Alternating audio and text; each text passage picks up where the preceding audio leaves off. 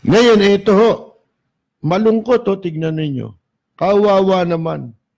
Ito ho, dalawang mataas na dating opisyal ng Philippine Navy. Ha? Kawawa naman. Akalain ninyo, dahil sa maliit na halaga, 83,934 pesos. Noong ano ito anong taon ito? Mga kaibigan, 2006, wala nang value yung halagang yun, di ba? 83,934. Binabanggit ko sa inyo, ito kasi ang mga ebidensya ito kung gaano kawalang hiya at kawalang kahihiyan. Yan pong Sandigan, hindi naman Sandigan-BAYAD yun eh. Sandigan-BAYAD, pag-plunder, absuelto ng bayan. Ang tawag dyan, mga kaibigan. Akalain mo, yung halagang yun, para nakawin. At dalawa sila, marami sila eh. Oh, mga kaibigan, ito, dalawang dating mataas, mga general eh. Ang katumbas sa ranggo ng Army, general. Oh, ng Philippine Navy, kinumbik, hinatulan na Sandigan-BAYAD for malversation dahil sa hindi nila maliquidate yung pondo ng Naval Education and Training Center noong 2006. Ha? Sa desisyon nito kamakailan, October 25, nilabas yung desisyon. Alam niyo kung anong division? Notorious na ito ha. Second division ng Sandigan-BAYAD. Ang sabi, yun daw si former Rear Admiral. Isipin mo, Constancio Hardiniano Jr. at saka si Lieutenant Commander Manuel Jimena. Rear Admiral, ilang star yun? Dalawa. Di ba? O tatlo. Dalawang star, Rear Admiral. Pag tatlo, Vice Admiral eh. Apat Chief of Staff na yun. Di ba? Mga kaibigan. O ngayon, eto ho, mantakin ninyo. Halagang 83,934, hindi raw na-liquidate.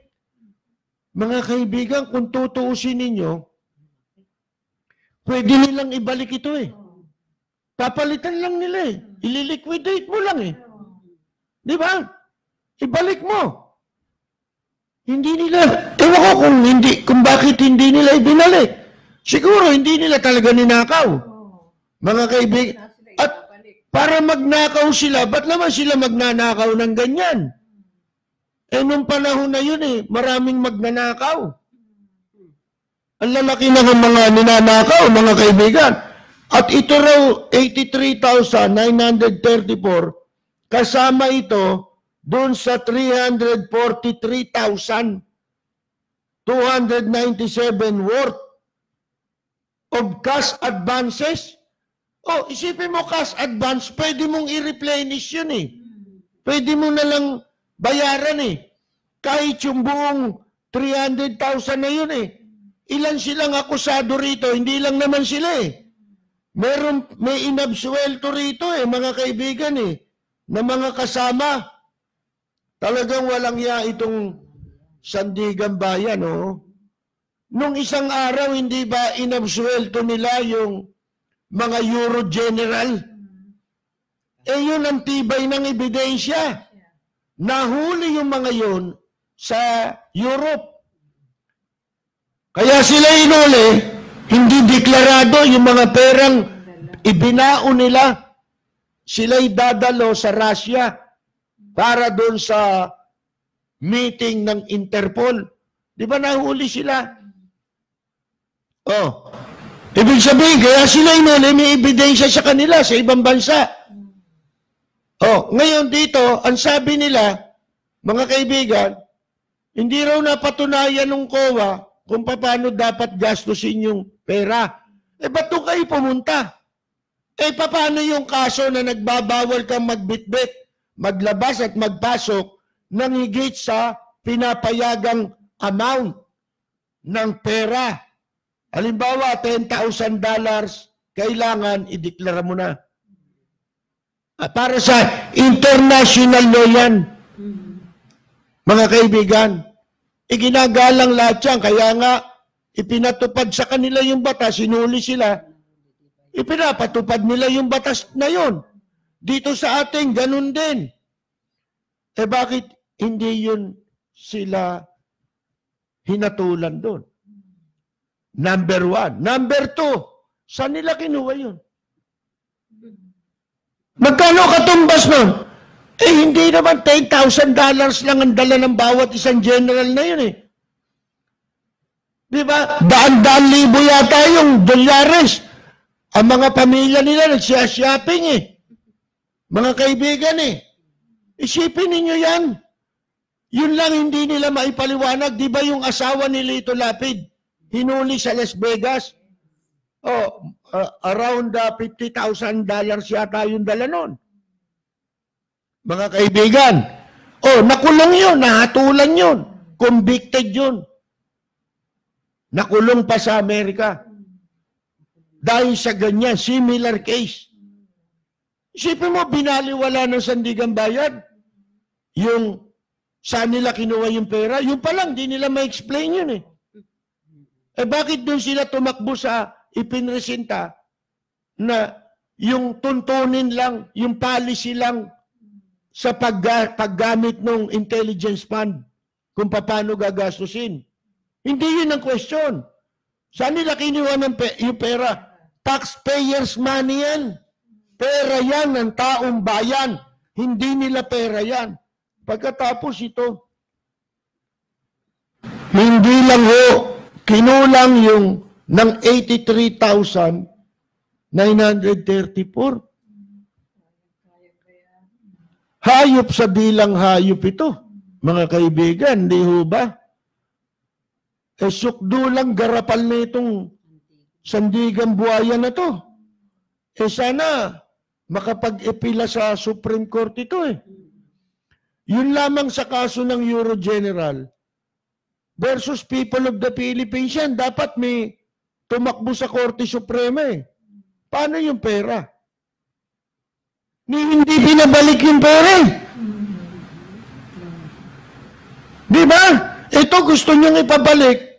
Hindi natin alam kung ba't hindi nila maibalik. Pero nasisiguro natin, kahit yung buong amount na 300,000 mahigit, kaya nilang isoli eh. Kaya nilang palitan eh. Mga kaibigan, nakita ninyo ang kawalang katarungan. Alam nyo, yung pagnanakaw, maliit, malaki, okay yung parusahan mo eh. Pero kung nagpapalaya ka ng mandarambong, di ba yan yung sinasabi natin? Yung Sandigan-BAYAD mismo, ang nag-i-encourage sa mga nasa gobyerno, walang kwentang kaso yung pagnanakaw. Basta't malaki. Magkakaproblema ka pag maliit ang ninakaw mo. Di ba yan ang sinasabi natin? Nagkakatotoo na lahat. At ngayon, gara paalam pa. Wala nang kinumbik na nito eh. Na nagnakaw ng malaki, ng dambong. Ang kinukumbik nila, yung wala. Yung pwedeng ayusin eh. Mga kaibigan, pwedeng i-correct, pwedeng iwasto. Pero ginigipit nila. Mga kaibigan, tarantado rin itong COA na to. Mga kaibigan, ba't di nyo kinwestiyon yung pera? Nasaan? I-account nyo. Balik nyo yung pera. Nahuli sa inyo eh. Sa Europe eh. Saan nyo dinala yung pera? Dapat ibalik nyo. mga kaibigan. Ito, wala naman silang nakitang hawak nila yung pera, nahuli sila. Hawak nila yung 98,000, nawawala doon sa 300,000. Wala naman ganun eh. Wala tayong sinasabi na ang pagnanakaw, maliit, malaki. Pareho yan eh. Kaya lang, bakit ka nagpapalaya pagka malaki ninakaw, dambong?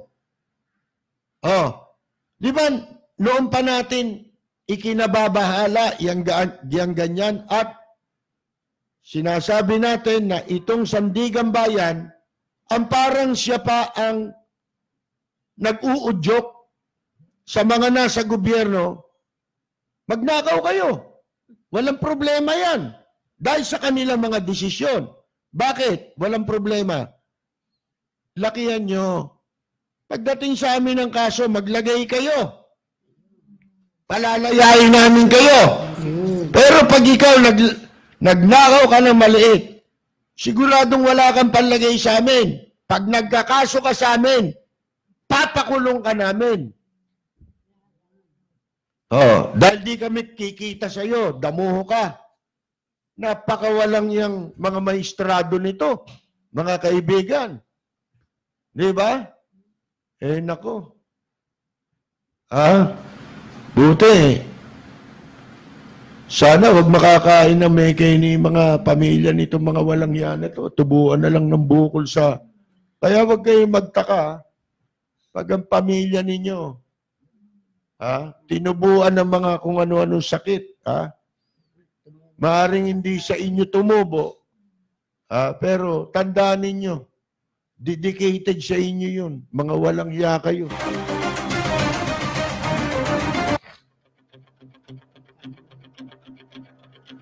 Walang preno kung bumatikos. Malalim at makatwirang komentaryo. Mag-ingat ang mga politikong gumagawa ng kalokohan at baka kayo ay tamaan ng Lapid Fire!